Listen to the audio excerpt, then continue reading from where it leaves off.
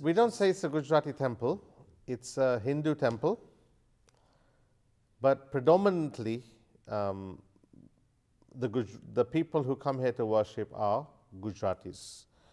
It's not exclusively for Gujaratis. We get many non-Gujaratis who come for certain festivals. They come for darshan of the deities. They may even come to sit in the discourses. But it's not a mandir for Gujaratis. But many Gujaratis come to worship here. Let me just tell you a little bit about the history of this temple. So this temple was opened in 1995 by His Holiness Pramukh Sai Maharaj, who was then the spiritual leader of the BAPS Swaminarayan organization.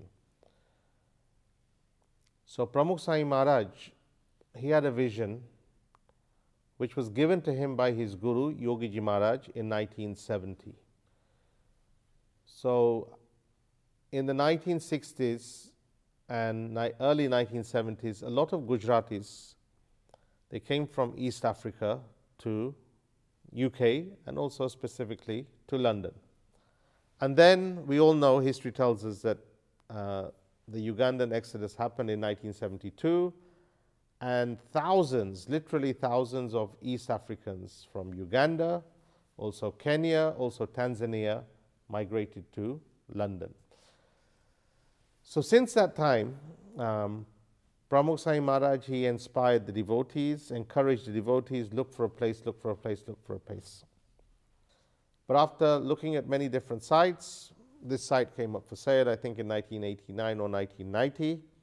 It was acquired, and with the permission of the local council, with the blessings of our gurus and swamis, this temple, the work commenced in 1992, completed in 1995.